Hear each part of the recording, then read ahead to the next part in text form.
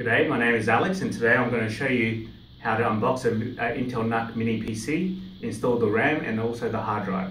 So for this today we need the mini PC kit, we need a sodium RAM DDR4 and we also need a hard drive. In this case I've got a Samsung Evo solid state hard drive. We will also need a Phillips head screwdriver. So let's get started. Your mini PC, an Intel NUC mini PC kit will come in a box like this, and once you open it you'll get the case,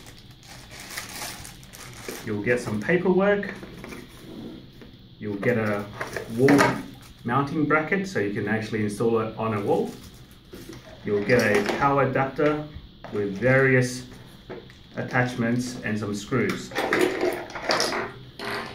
So depending on the country you're in, we need to put the right plug. For example, I'm in Australia, so we use this plug. With this power adapter, there is a latch here. You just push down and slide out, take away, and you slide in the right plug. Okay, with the other plugs as well as that face, we can just pack them away, and we'll put this aside.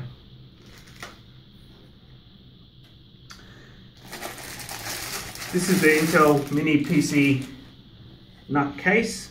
It's actually held together right now by 4 screws, and to actually open it up we will put this on this anti-static mat.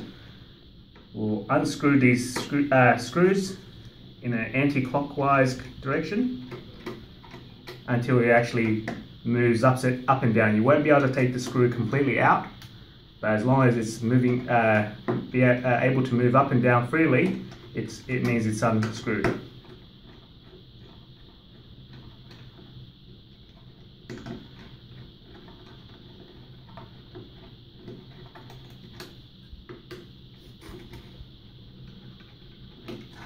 Okay, once that's actually removed, your case will come out apart like that. You'll see that the bottom of the case, this side, is actually attached to the main part of the case with 2 cables, a SATA cable and a jumper switches cable, which actually powers the LED lights at the front. Okay, so I'm gonna unplug these. Okay, it's a little bit tricky, but basically you can just pull the cables apart. Just be gentle in the sense that don't force anything to come open if it's not coming away fairly easily. Okay, that's the general rule. On this case, this is where the RAM is installed. This, on the cover, on the bottom, this is where this hard drive is installed. Okay, we'll do the RAM first. So with the sodium RAM, you just have to pierce the sticker on each side and then open thusly. When you're handling any components, do not grab or do not touch the middle where the RAM chips are or where the contacts are. Handle it by the edges. Okay, that way you do not leave anything that's on your hand, like oil or moisture, onto the chip. So like I said, this sodium RAM will be installed onto this. Okay, like I said, handle it by the edges. We line up that notch. If you can see, there's a notch in the golden contacts here, with the notch that's actually on where we're installing it there. So we line it up, we push it in, still handling by the edges, and we push it in and we push down until you hear the click. Okay, that click is very important because that click means it's actually locked in and that it's actually installed correctly. If you want to take it out, it's a matter of going to the edges, pulling these things aside. You can see the RAM pops up, and you can remove it again. So again, we make sure we line up the notches, we push it in, and we make sure it's right in, and we push down until we hear the click. And that's pretty easy. Okay, the next thing is the solid state hard drive. You don't need to have a solid state hard drive, but it's definitely preferable for the performance improvements. So again, there's a couple of stickers that we'll quickly pierce with our screwdriver, and it slides out like this. Okay, so the box,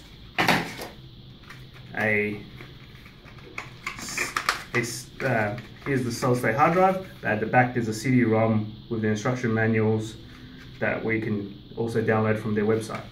So the solid state hard drive, as you can see, has the SATA connections on the back. Okay, these SATA connections must line up with the corresponding SATA connections at the back of this this case. Okay, so make sure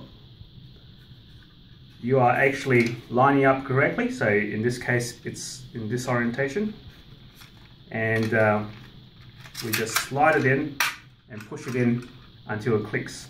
Okay, basically when it clicks, it means that those contacts are actually connecting to the back of the SATA connections here.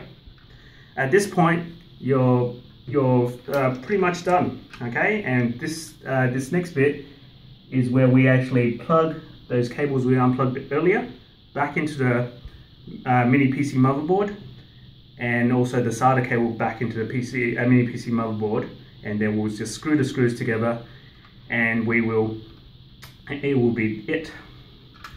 So with this little white connection, it goes to this beige connection there.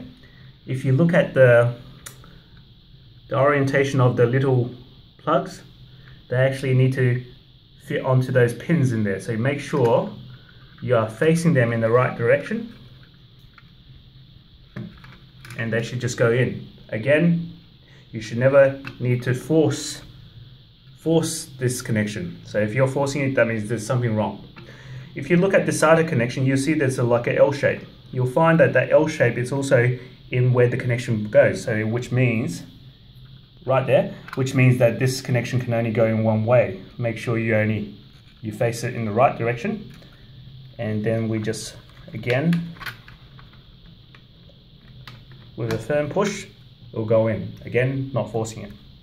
Okay, now that these the case and the cover are connected, and the hard drive and the RAM are installed, we can actually plug it in. You'll notice that there's an arrow here pointing to the front, which means that is the orientation. So the front looks like that. So this arrow must point to that direction. If you look at the back has the VGA, the HDMI, the Ethernet, and some other plugs. Okay, so we'll make sure that orientation is correct. We'll push it down, not forcing you again, and in a clockwise direction now, screw the screws back in.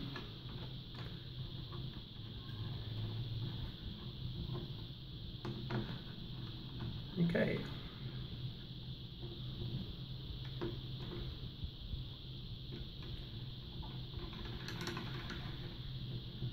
Okay, so if you want to test all systems are go, you can just plug the power cable into where it says the 19 volts here, but I would recommend that you actually plug this into a power point first before we do that. So we've got a TV here, so we might just plug the power point in, plug the power point into the case. We've got a HDMI connection here, and we'll plug it into the HDMI port, and we place it, obviously this is only for testing, I'm placing it on the chair, but you should place it in your entertainment system. And this is the power button, and if you turn on the power and press the power button, it should become blue.